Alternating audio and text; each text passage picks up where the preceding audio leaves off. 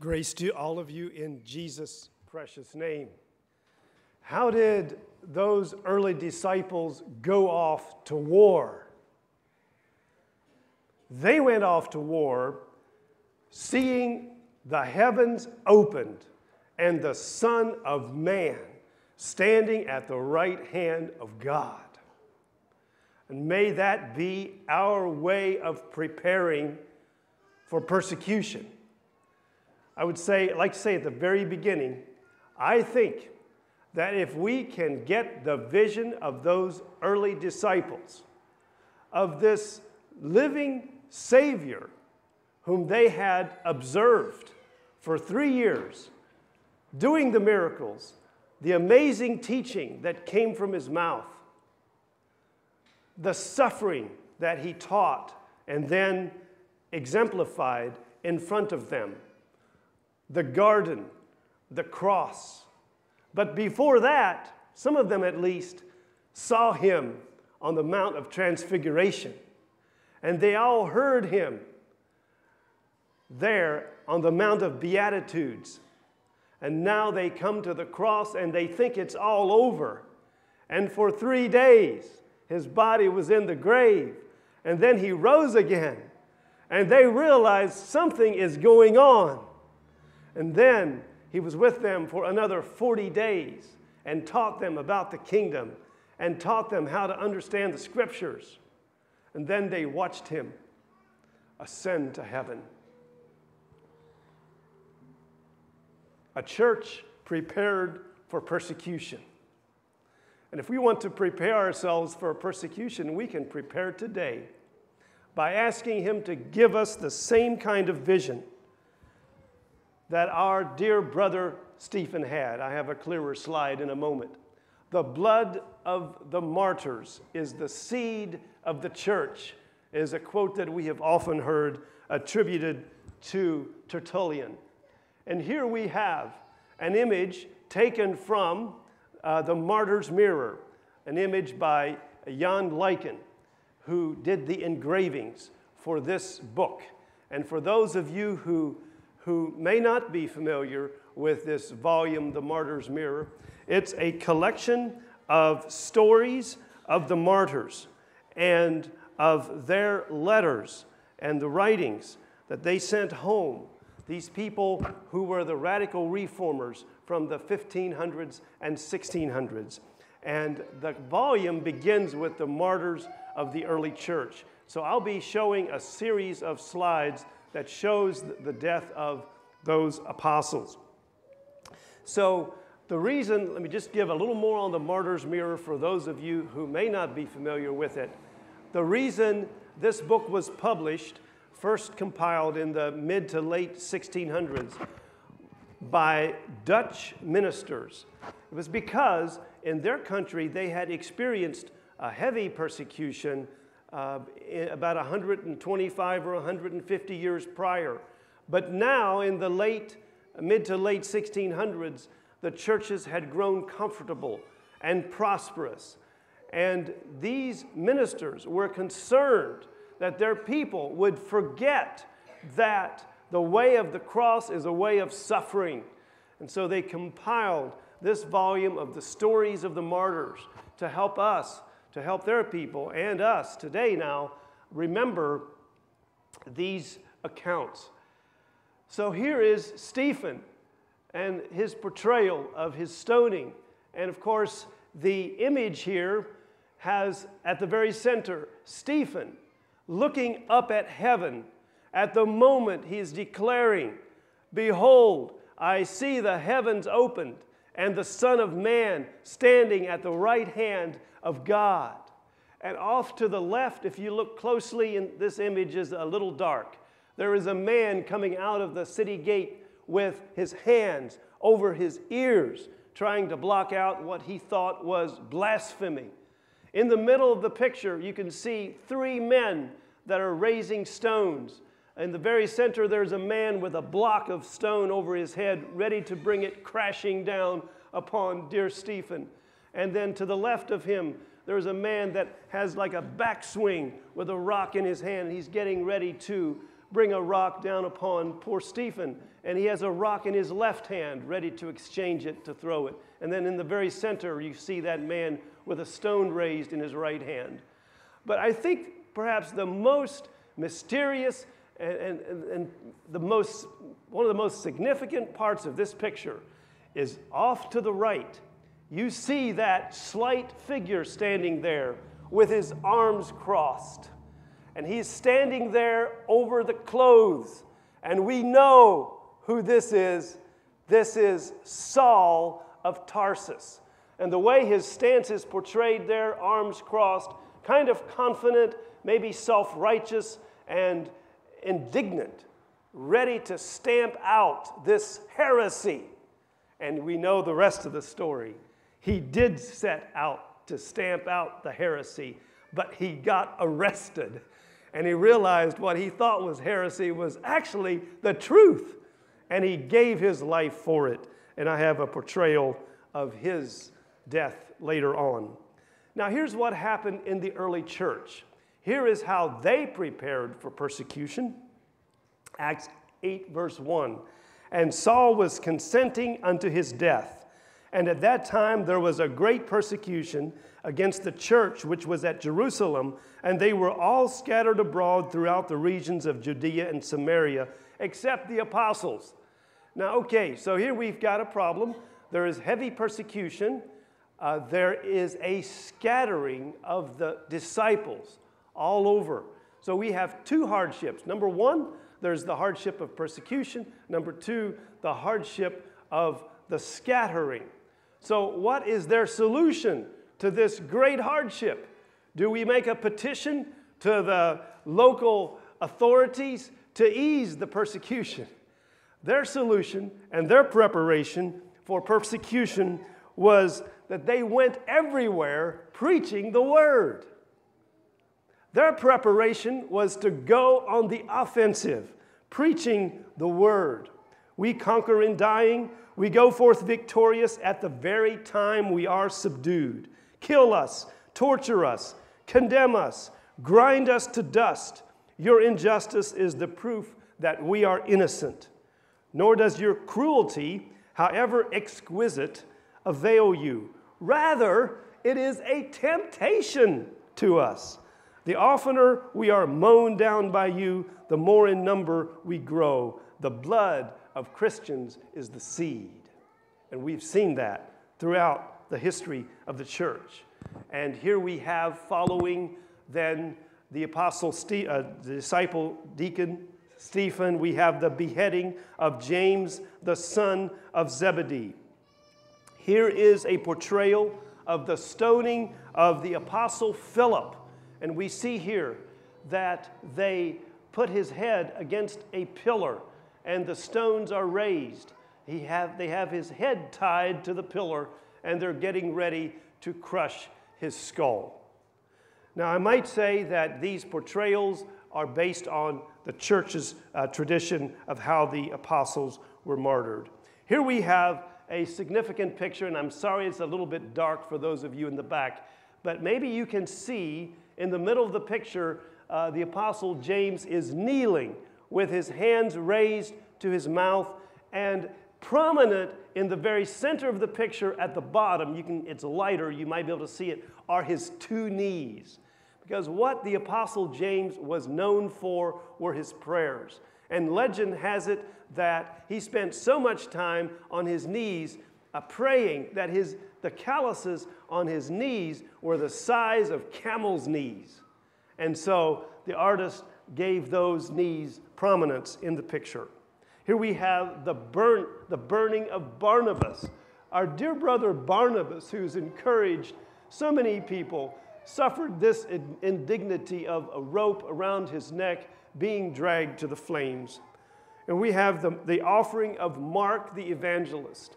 In the town where the mob attacked, they grabbed him by hooks and by ropes, and they dragged him through the streets of the town until they reached the stake, and by that time, he had already died.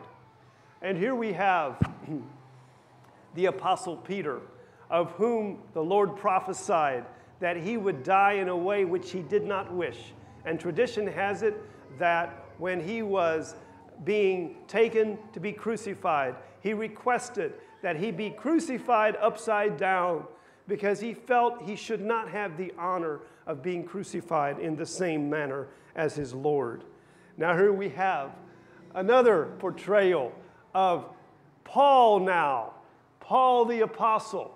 Now he's an old man and has suffered the wounds of the war. And he's about to give his life, tradition has it, at the hands of Nero. And the executioner is drawing the sword from the scabbard.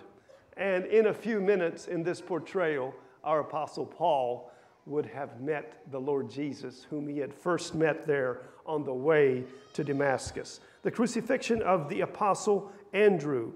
Bartholemew, skinned alive and beheaded. We won't linger long. And here we have, as Brother Dale already alluded to, the Apostle Apostle Thomas got his wish. Let us go with him that we may die also. Well, we know, tradition has it, that and actually we have good archaeological evidence that the Apostle Thomas ended up all the way over in India. Doubting Thomas, preaching to those people all the way to the east. And legend has it that they captured him and threw him into this burning, fiery furnace. And I'm sure that the Son of God was walking with him in those flames. Matthew the evangelist, beheaded, pinned to the ground with nails and beheaded with that large axe. The crucifixion of Simon the zealot, and the crucifixion of the apostle Matthias, and the hanging of the evangelist Luke. That's the end of that slide presentation. So again, we could ask the question, what was their cause? And we know that their cause was not a doctrine, not a creed. Their cause was a man whom they had followed, whom they had seen and felt and touched, as the Apostle John teaches us in 1 John chapter 1. They had heard him. They had seen his glory, the glory as of the only begotten of the Father, full of grace and truth. This was their cause. This is how they prepared for persecution. The vision of the suffering, risen, ascended Christ, and a commitment to follow him and the teachings that he gave them. This was their preparation. And we could elaborate on this and sit down, and we would be done. And I think we would have adequate preparation. Now let's go on. I have a few more thoughts. From Jesus' teachings, let's look at the certainty of preparation. And I'm going to read these scriptures and make no comment. The question before us is, can we expect persecution today? Let's listen to Jesus' teachings from Mark chapter 10, verses 22 to 25. I invite you to turn there. Mark 10, verse 22.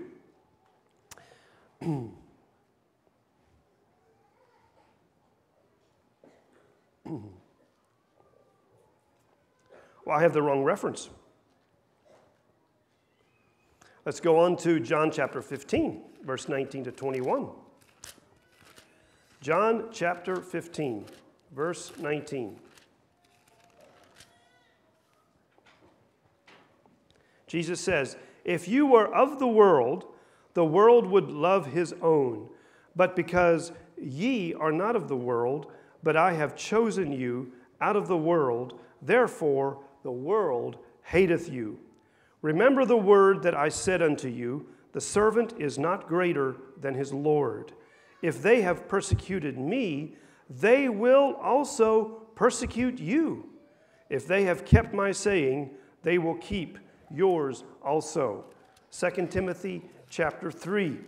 Now we will hear from the Apostle Paul, who experienced his share of persecution. 2 Timothy chapter 3. In verse 10, "But thou hast fully known my doctrine, manner of life, purpose, faith, long-suffering, charity, patience, persecutions, afflictions, which came unto me at Antioch, at Iconium, at Lystra. What persecutions I endured, but out of them all the Lord delivered me. Yea, and all that will live godly in Christ Jesus shall suffer persecution. 1 Peter 4, the scripture that was memorized. Verse 1, first part of the verse. Forasmuch then as Christ hath suffered for us in the flesh, arm yourselves likewise with the same mind. Then over in verse 12, Beloved, think it not strange concerning the fiery trial, which is to try you, as though some strange thing happened to you. Now let's go on to the benefits and the blessings of persecution. Matthew chapter 5, verse 11 and 12.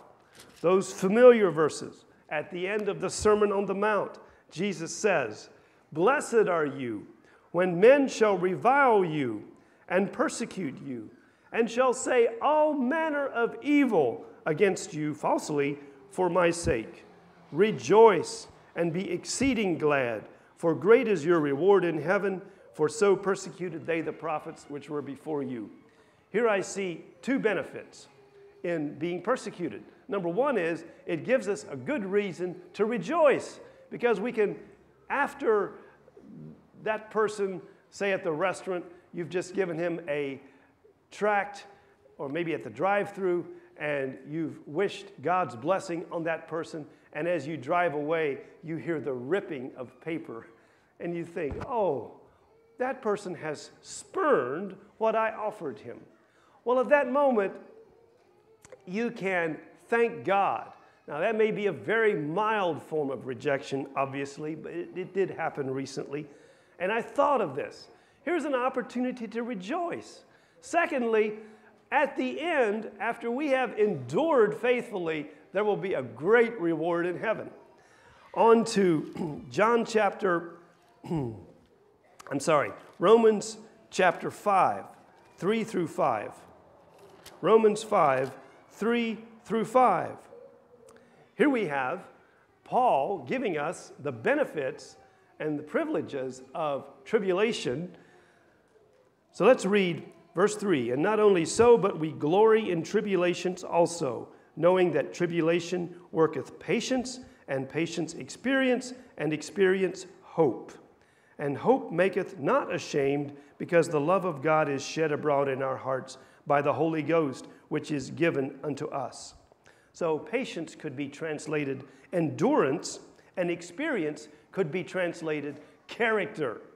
So here, if we endure tribulation, we can look forward to having our endurance built up, which will then lead to greater godliness in character.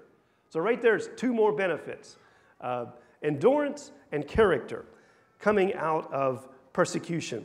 1 Peter chapter 4, back to the passage we had just read in verse 1. 1 Peter 4:1 says that we should arm ourselves. Since Christ has suffered, we should also expect to suffer and prepare ourselves to suffer. And the benefit there is that he that has suffered in the flesh has ceased from sin. You want to help you get some victory over sin? Well, then endure some suffering. One of the benefits of persecution. In verse 13, but rejoice, inasmuch as ye are partakers of Christ's sufferings, that when his glory shall be revealed, ye may be glad also with exceeding joy. There you have that same combination, that two-part facet of reward as we saw there in Matthew chapter 5. So we can rejoice now because of the glory and the rejoicing that we will have promised to us in the future. All right, then in verse 14, if you be reproached for the name of Christ, happy are ye, for the Spirit of glory and of God resteth upon you. On their part he is well spoken of, but on your part he is glorified. There we have a couple of benefits. Do you want the Spirit of glory and of God resting? Well, go through some persecution, and you're going to experience the Spirit of God and the Spirit of glory resting upon you. And we've probably all felt that at times when we've kind of gone out on the edge a little bit and talked to somebody or handed somebody a tract or witnessed in some way. And we have felt that Spirit of glory and of God resting upon us. What prevents us from seeking more of that through the right kind of witness? May God help us. Now in chapter 5, verse 10, but the God of all grace, who hath called us unto his eternal glory by Christ Jesus, after that ye have suffered a while. Now what's going to happen after you've suffered a while? Well, God is going to make you perfect. God's going to bring you to maturity. He's going to establish you. He's going to plant your feet so that you can stand securely. And it says there that he will strengthen you and settle you. So do you want to mature and grow more secure in your salvation? Then endure some persecution. Do you see the blessings and benefits of persecution? Now here in the West, we tend to, because of the rights, the inalienable rights that are guaranteed to the citizens of the United States under the First Amendment, freedom of religion and all that, the tendency is to fight for religious freedom when persecution comes, instead of seeing the benefits of persecution. Can we kind of turn things upside down a little bit and embrace the blessings and the benefits of persecution? Now let's talk about America. Is America a major exception? Because since 1791, the United States Bill of Rights in the First Amendment guarantees religious freedom as an unalterable right to the citizens of the United States. It says, Congress shall make no law respecting an establishment of religion or prohibiting the free exercise thereof, or abridging the freedom of speech, or of the press, or the right of people to peaceably assemble. And the Constitution backs that up by saying this can never be changed. Legislature can't change it. Federal government can't change it. This is the right of all the residents of the United States of America. And for 230 plus years, this country has guaranteed its citizens religious freedom. And we could ask the question, is this good or not? Because in 2,000 years of church history, this is more of an exception than the norm. We have been living in very exceptional times in terms of religious freedom. What kind of persecution is likely to happen in America? We are guaranteed persecution by the promises of Scripture. So we will declare that we should expect persecution. There is persecution happening. Of what kind? So my personal opinion is that there is a soft kind of persecution and more of a hard, overt kind of persecution. And now, brother in the back, if you could bring up that last slide, the slide of Augustine the baker. And if it takes a little time, that's okay. I'll bring up that story at some point. So in America here, what kind of persecution should we expect? It's of my opinion that so long as the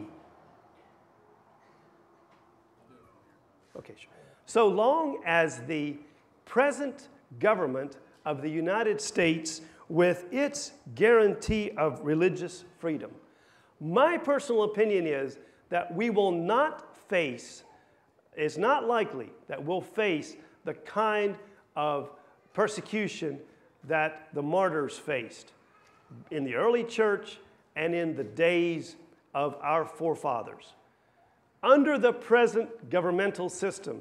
But if, let's say due to some catastrophe, that a new form of government would come in, a dictatorship, anything could happen, or some undemocratic form of government of some kind or the other, anything could happen.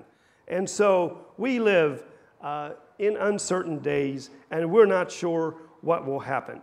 But until such a time, I see the U.S. drifting toward a very liberal kind of society, kind of indifferent to religion, maybe similar to the way the Netherlands are today. And I think it's likely we will experience a more soft kind of persecution, such as being charged with hate speech for calling people out of sexual sins, as the Apostle Paul did in Romans chapter 1, and which were common in his day.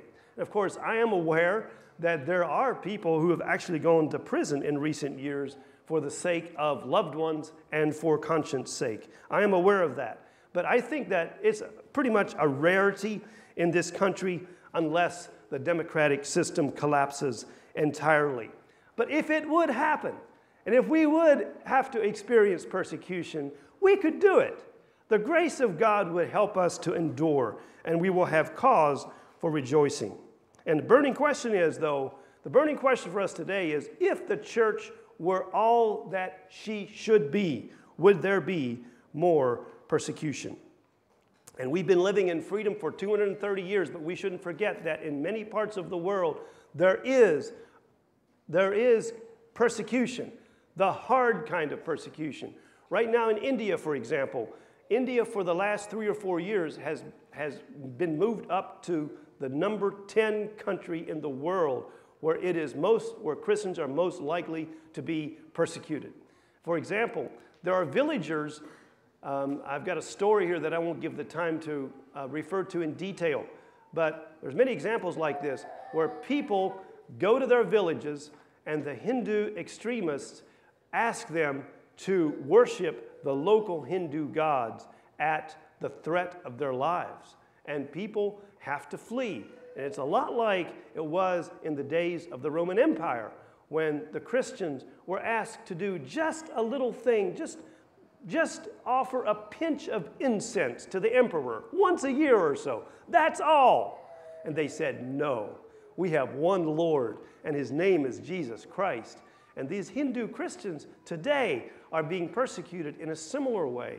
Either you worship the local Hindu gods or you leave the village. And if you don't leave, some of these people are dying for their faith. So let's remember to pray for our brothers and sisters in other places where persecution is actually going on. Preparing for persecution. I think that we should be realistic, number one, about the threats that the church is facing today. I think that we have greater threats than persecution right now. And one of those greater threats is prosperity. And I'll read a little bit from a portion of a paragraph that the compilers of the Martyr's Mirror put in a later edition of the Martyr's Mirror because they were concerned about the prosperity. They said, in the former times, in the times of the cross, when men could assemble under peril of their life, our zeal drove us into the night and at unreasonable times into nooks and corners, fields and woods. How precious then was 1 hour which could be employed in stirring up and establishing one another in godliness. Men did not ask for ingenious or flowery sermons, but hunger devoured all that was present. The soul treasure was diligently sought, since bodily possessions could give but little comfort. Then heavenly riches were sought above all things, for earthly possessions were altogether insecure. How is it now? Temporal avocations have the preference throughout. The oxen must first be proved and the field be inspected before one can come to the heavenly marriage. Simplicity is changed in pomp and ostentation. Possessions have increased, but in the soul there is leanness. Clothes have become costly, but the inward ornament has perished. Love has waxed cold and diminished, but contentions have increased. Prosperity is a greater threat, I think, right now. I believe that with all my heart and soul, brothers and sisters. And the second thing is pleasure. If the church can overcome the threat of porn, the church can overcome the threat of persecution.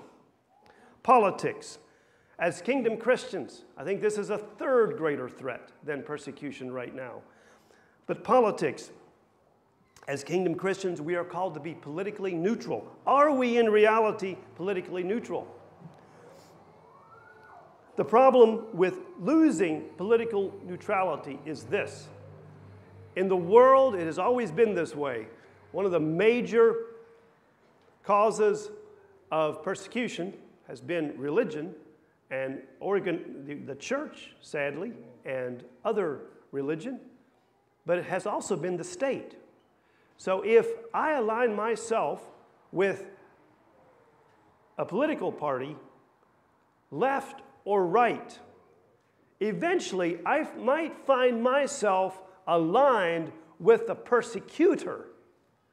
We saw that happening in the days of 1940s under Hitler. So let's identify our major threats and work on those. Prosperity, pleasure, and politics. Secondly, preparation for persecution. We are to arm ourselves, as 1 Peter 1 teaches us. We are, as non-resistant Christians, we are to arm ourselves. But our armor is a different kind of armor. It's the armor of God on the right hand and on the left. And it's the armor of the breastplate of righteousness, of the sword of the Spirit, of the shield of faith, and of the Word of God. And it's the armor, it's the armor of a mind that is prepared for persecution. Because our Master has endured persecution, Peter tells us, we ought to also prepare ourselves for that same kind of experience.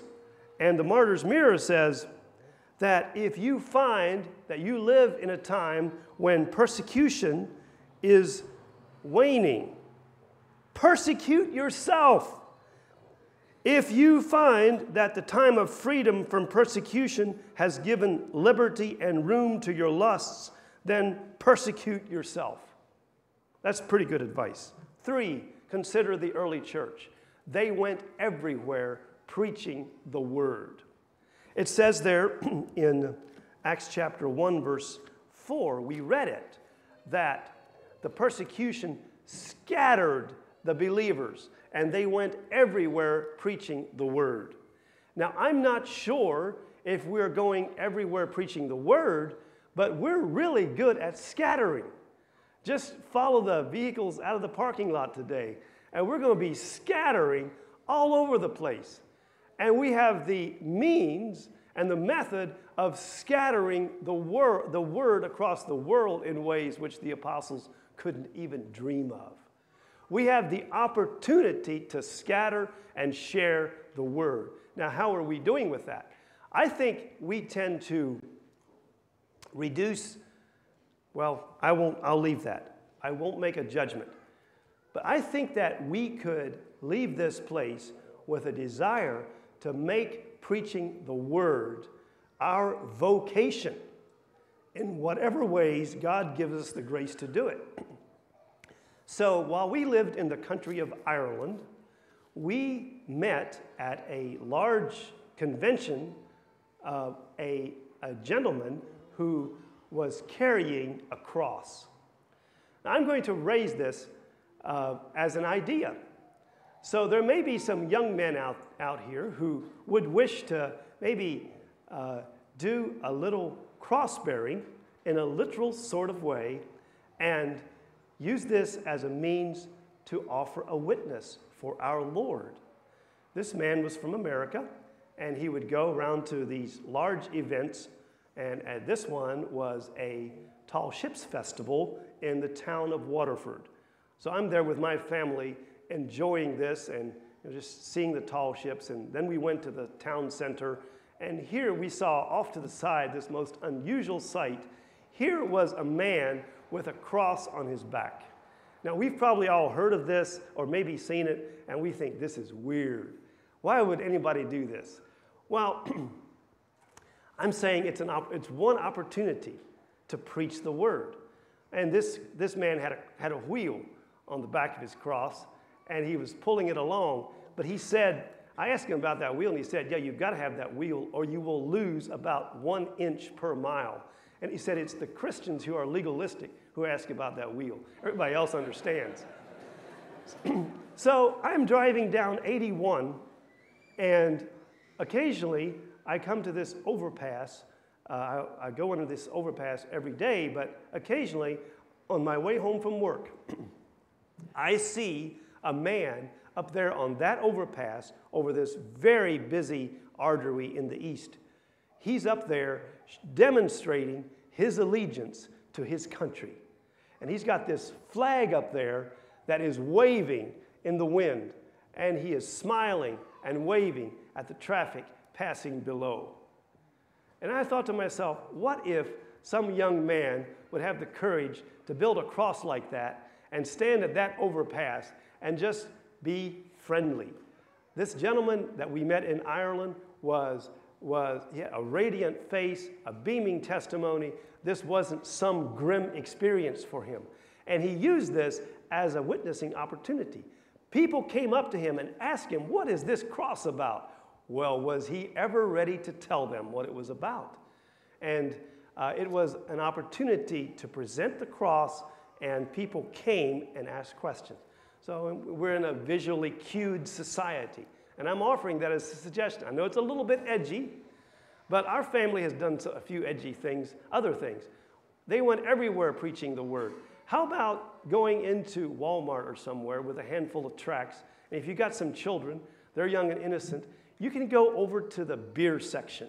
And did you know that the beer boxes, a lot of them, have a little slot in the middle, and you can drop a tract right down into the heart of that beer box. And I'm not sure now if it's quite legal or not, but the worst thing that could happen is the store manager could come and tell you to stop doing it. Then you can move on to the next store. So, yeah, and you might want to be careful what address you have on the back of the tract. Also, so many ways that we can go everywhere preaching the word. I don't think that the days of the printed tract are over. Yeah, it may be more limited now, but I don't think the days of the printed tract are over. Maybe the printed tract is now for me, too, to help me remember that I'm to be out on the front lines preaching the word. And, of course, we don't want to neglect the deeper things, such as conversations with neighbors. And I know there's a lot of good Bible studies going on with foreign students. There are short encounters, inviting people to church. And I know there's probably people here that are involved with refugee ministry. And by God's grace, my home community in Stuarts Draft, we're now about to offer help to a second refugee family. And these are ministry opportunities, people who've come from the Middle East out of terrible suffering, and we can show them the love of Christ. And hopefully some of them will choose to follow the Lamb. I think we could prepare for persecution by memorizing the martyrs.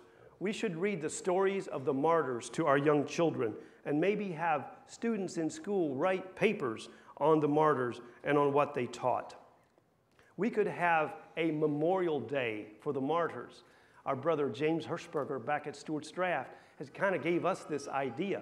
So the world has Memorial Day to celebrate the fallen soldiers who died to protect this country. What if we would set aside a day to celebrate and to remember those who've given their lives for the King? But then I want to talk about faithfulness in ordinary life. You know, most of us probably won't get to do anything all that heroic in life. We may never, probably none of us will be called upon to offer our lives as a martyr for Jesus. We live pretty ordinary lives. We may never get to do something that the world calls heroic, but we can be faithful in the small things. And I want to close with an example from athletics, and I apologize if this is a poor way to close. But back in 2003, the British bicycling team reorganized because in 110 years, they hadn't won the Tour de France, and they had won only one gold medal in the Olympics since 1908. And their performance was so poor that a major bike manufacturer in Europe refused to sell them bikes for fear that it would harm their sales. But in 2003, the British bicycling team hired a new performance director, and his philosophy was the aggregation of marginal gains. The philosophy of seeking for marginal gains in everything you do. He called it the 1% principle. And they decided they would break everything down in riding a bike, and then try to improve everything by at least 1%. Put it back together and see what you get. So they did things like they improved the seat on the bicycle. They provided heated clothes for their athletes to get the muscle tone just right. They experimented with the right kind of pain gels for muscle recovery. They even painted the inside of their van white so that dust particles might appear a little better, dust particles that might actually harm the performance of their finely tuned bikes. All that and much more. They took apart the process of riding a bike, tried to improve in many ways, and put it back together, and the results of those tiny changes added up more quickly than anybody could imagine. In 2008, just 5 years after that new takeover, the British team won 60% of the gold medals at the Olympics, and 4 years later they won 9 gold medals and set 7 world records, and in a 10-year span won 5 Tour de France's.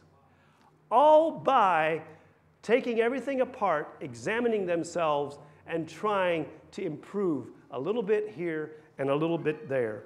And what would happen to us, with us, and in our churches if we could examine what we do in the light of Jesus and his teaching and seek to be just a little more faithful in a number of things, a little more obedience, a little more testimony, a little more praise to God. Maybe we can't sing all day long, but could we sing one hymn a day?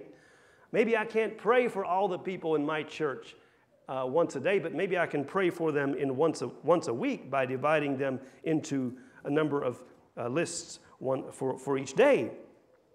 Could I be a little more considerate of my wife and the people I work with? Try the 1% rule on the Lord's Day worship. What if we'd come to church, we'd sit up and sing with all our might, and first of all, get there on time so we can prepare our hearts. Try to be there at least 1% earlier than what you are. I might say 10% earlier would be better. Try it on the Lord's Day service. Take notes when the word is preached, and think about those notes later on Monday. If you're the father in the home, revitalize family devotions. And maybe I'm not that great at sharing my testimony. Well, you can practice it with an older person. That will do 2 things. It'll get you to visit the older people, and it will help you practice your testimony. And then you can share it with the world. Take a snack to the neighbors. Seek to honor your parents a little more than you do today. If we can try to be a little more faithful with the help of God, we can make a difference, and we can prepare ourselves for persecution. Every small act of obedience done out of honor, respect, and admiration for our Master will strengthen us and will prepare the church for persecution. May God help us.